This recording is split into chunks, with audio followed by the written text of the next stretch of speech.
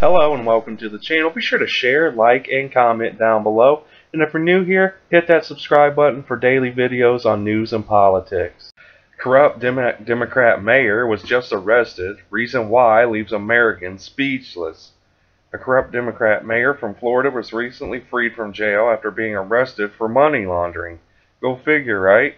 These liberals just can't help themselves when it comes to corruption. Check this story out.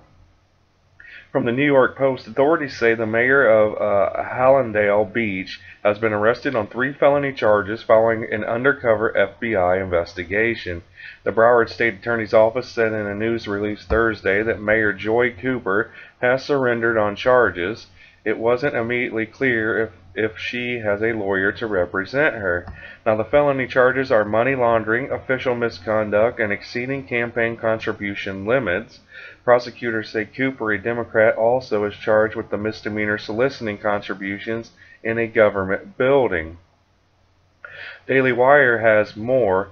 It says that the felonies Cooper faces carry a maximum of a 5-year prison sentence each, and the misdemeanor a 1-year sentence. Cooper has been the mayor of Hallandale Beach for approximately 13 years and previously served on the city's commission. Local 10 added more as well. They said that investigator Kate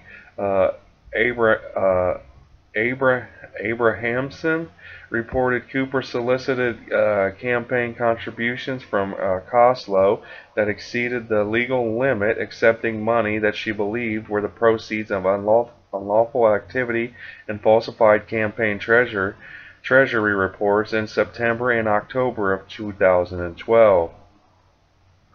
Abrahamson reported Coslow was unaware that the wealthy California land developers seeking political favor for commercial land projects were really undercover FBI agents.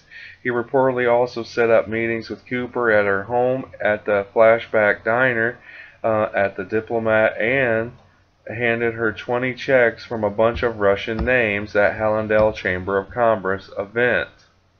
Now, Cooper's attorney, Larry Davis, said he's extremely disappointed in the state attorney's office for relying on Coslow, who was sentenced to a year and a day in federal prison, and Cooper, who walked out of jail Thursday night, said she was going to vigorously fight these accusations. Lock her up. Don't wait. Be sure to share, like, subscribe, and comment down below, and give me your opinion on this report. But other than that, I hope you guys have a great day. Peace.